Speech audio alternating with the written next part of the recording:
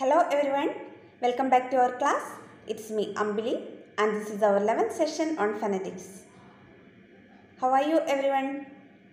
I think you are preparing for your exam. So all the best. എല്ലാവരും നന്നായി പഠിക്കുക. ഇതുവരെ നമ്മൾ 10 സെഷൻസ് എടുത്തു ഫൊണറ്റിക്സിനെ പറ്റി. എന്തെങ്കിലും ഡൗട്ട് ഉണ്ടെങ്കിൽ നിങ്ങൾക്ക് കമൻസിലൂടെ ചോദിക്കാവുന്നതാണ്. ഞാൻ റിപ്ലൈ തരാം. Okay. Today we are going to learn phonemes and minimal pairs.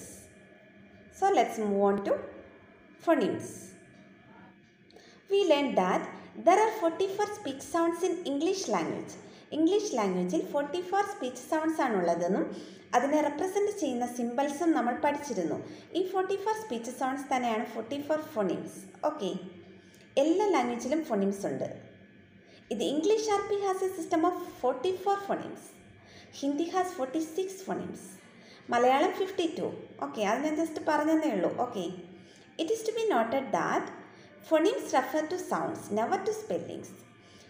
Phonemes represent ചെയ്യുന്ന സൗണ്ട്സിനെയാണ്, ഒരിക്കലും സ്പെല്ലിംഗ് അല്ല നോക്കേണ്ടത്. ഓക്കെ, സൗണ്ട്സ് ആണ് നോക്കേണ്ടത്. ഓക്കെ, അതുപോലെ തന്നെ ഫോണീമിക് symbols R enclosed within slant lines.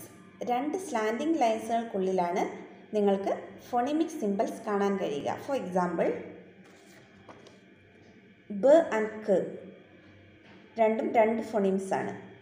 രണ്ടിനെയും റെപ്രസെൻറ്റ് ചെയ്യാൻ 2 സ്ലാൻഡിങ് ലൈൻസുകൾക്കുള്ളിലാണ് നിങ്ങൾക്ക് ഈ ഫോണീംസിനെ കാണാൻ കഴിയുക. ഓക്കെ, ഇങ്ങനെയാണ് ഫോണീമിക് സിമ്പിൾസ് എഴുതേണ്ടത്. What is A phoneme? A phoneme is the smallest element or smallest unit of sound. ഒരു സൗണ്ടിൻ്റെ ഏറ്റവും ചെറിയ യൂണിറ്റാണ് ഫോണീം എന്ന് പറയുന്നത്. Okay, A phoneme may be defined as the minimal distinctive unit of sound in A language. അതായത് ഒരു സൗണ്ടിൻ്റെ minimal distinctive unit ആണ് phoneme. അതിൻ്റെ അർത്ഥം എന്താണെന്ന് ഞാൻ പറഞ്ഞു തരാം. മിനിമൽ എന്ന് പറഞ്ഞാൽ smallest. By minimal V mean that it cannot be sub divided. Minimal എന്ന് പറഞ്ഞാൽ സ്മോളസ്റ്റ് എന്നാണ്. അതുകൊണ്ട് തന്നെ ഏറ്റവും സ്മോളസ്റ്റ് ആയിട്ടുള്ള എലമെൻ്റ് ആയതുകൊണ്ട് തന്നെ ഫോണീംസിനെ നമുക്ക് വീണ്ടും ഡിവൈഡ് ചെയ്യാൻ പറ്റില്ല. ഓക്കെ, അതാണ് മിനിമൽ എന്ന വേർഡ് കൊണ്ട് അർത്ഥമാക്കുന്നത്. Then distinctive. By distinctive V mean that it has the capacity of changing the meaning of A word. ഒരു ഫോണീം ഒരു വേർഡിലെ മീനിങ്ങിനെ തന്നെ ചേഞ്ച് ചെയ്യാനുള്ള കപ്പാസിറ്റി ഉണ്ട്. Okay, that means when one phoneme is substituted by another, it produces a meaning change. നമുക്കൊരു example നോക്കാം, അപ്പോൾ നിങ്ങൾക്ക് മനസ്സിലാവും. The 2 words bat and cat are distinguished and differentiated by the initial phoneme of these 2 words, b and k. Okay, ഈ bat and cat ഈ 2 വേർഡുകൾ നോക്കുക. അതിൻ്റെ initial പൊസിഷനിലുള്ള phonemes ഏതൊക്കെയാണ്? ബ ആൻഡ് ക. ഈ 2 ഫോണീംസ് ഇവിടെ വന്നപ്പോഴാണ് ഈ 2 വാക്കുകൾ വ്യത്യാസപ്പെട്ടിരിക്കുന്നത്. Okay, here you can see when ബ ഈസ് സബ്സ്റ്റിറ്റ്യൂട്ടഡ് ബൈ ക in the word bat it becomes കാറ്റ്.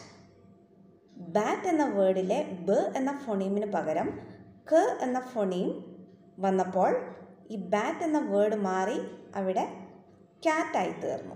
Okay, with this substitution A different word with a different meaning is formed. അതായത് 2 വ്യത്യസ്ത അർത്ഥമുള്ള 2 വ്യത്യസ്ത വാക്കുകളാണ് ഈ ഒരു സബ്സ്റ്റിറ്റ്യൂഷൻ കൊണ്ട് ഫോം ചെയ്തത്. അതായത് ബ മാറി ക വന്നപ്പോൾ 2 വ്യത്യസ്ത അർത്ഥമുള്ള 2 വാക്കുകൾ ലഭിച്ചു. Okay, so we can say b and k are 2 phonemes. ഇനി മിനിമൽ പെയർ എന്താണെന്ന് നോക്കാം. Minimal pair is used to identify the phonemes in A particular language. A minimal pair is A set of 2 words which differ from each other in 1 sound. അതായത് ഏകദേശം ഒരേപോലെയുള്ള 2 words, ആ 2 വേർഡ്സിലെ ഒരു sound മാത്രം വ്യത്യാസപ്പെട്ടിരിക്കും. സൗണ്ടാണേ നോക്കേണ്ടത്, letters അല്ല. ഓക്കെ, ആ കാര്യം ഓർമ്മ വേണം. അങ്ങനെയുള്ള വാക്കുകൾക്കാണ് മിനിമൽ പെയേഴ്സ് എന്ന് പറയുന്നത്. എക്സാമ്പിൾ കാണുമ്പോൾ നിങ്ങൾക്ക് മനസ്സിലാവും. ഇവിടെ ഞാൻ 2-3 എണ്ണത്തിന് ട്രാൻസ്ക്രിപ്ഷൻ തന്നിട്ടുണ്ട്. ആക്ച്വലി അതിൻ്റെ ആവശ്യമില്ല, ഞാൻ നിങ്ങൾക്ക് കൂടുതലായിട്ട് മനസ്സിലാകാൻ വേണ്ടി തന്നേ ഉള്ളൂ. ഓക്കെ. ബീറ്റ്, സീറ്റ്, ബ ഇ ട്, സ E T. Here beat and seat constitute a minimal pair as they differ from each other in the initial consonant sounds. അതായത് ഈ 2 വാക്കുകളിൽ ആദ്യത്തെ കോൺസണന്റ് സൗണ്ട്സ് ആയ ബ ആൻഡ് സ് അതാണ് വ്യത്യാസപ്പെട്ടിരിക്കുന്നത്. ഓക്കെ. Then bat, beat.